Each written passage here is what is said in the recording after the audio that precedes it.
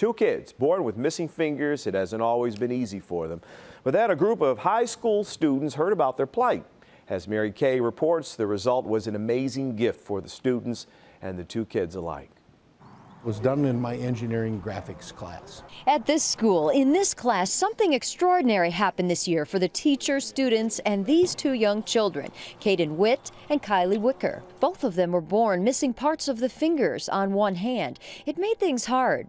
Just simple little things were more of a struggle for her, but she, smile on her face, got through it. But then the design engineering students at Rockford's BOYLAN Central Catholic High School came to the rescue. We were right in a section of the curriculum on linkage systems. The human hand is a linkage system. They made new hands for Kylie and Kaeden. What did you think when you first put it on? It blew my mind away.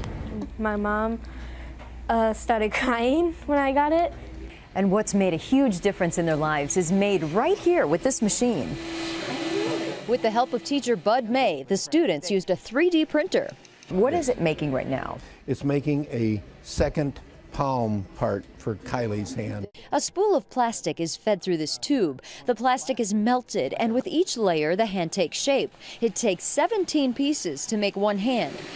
Add in a few elastic cords and screws, and for about $10, these students have made life easier for Kaeden, who can now pick up a bracelet. It was really cool.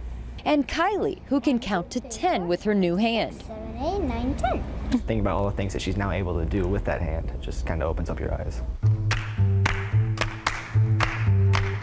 The instant she put it on and she moved her hand, it was just the biggest smile, and it just made my whole day. It was it was perfect. She moved her wrist and she closed her hand, her face just lit up the whole room. It was pretty awesome. It just melts your heart.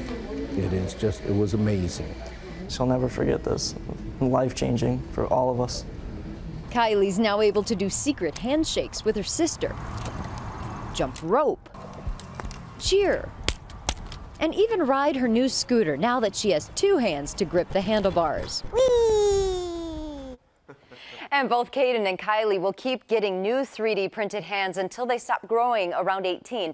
Then they'll get more permanent high-tech prosthetics. So to find more about the website the engineering class used to design Kaeden's and Kylie's hands, just go to our website, cbschicago.com. I love this story, Jim. It was truly it was just life-changing, really, for the students, for the teacher, really for the whole community. And as he said, it melts your heart. It does. Did you see her smile? Yeah, and we have to be reminded these are kids who did this. That's right, for others, yes. For others. It's inspiration. And something they'll never forget.